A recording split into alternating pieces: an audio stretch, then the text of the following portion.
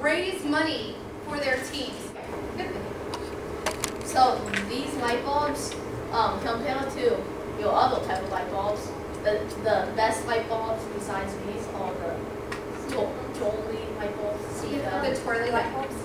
I'm just calling them that. Yes. And they use about like 60 watts of energy compared to this. Who wants to guess how much this is? Under 10, above 5? Oh, close. Yep, 7. 7 watts of energy. I was gonna guess. And then indestructible, well, almost not glass.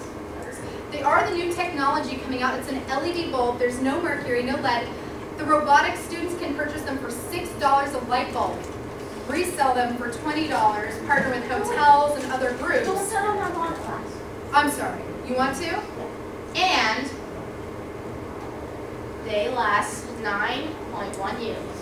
9.1 years.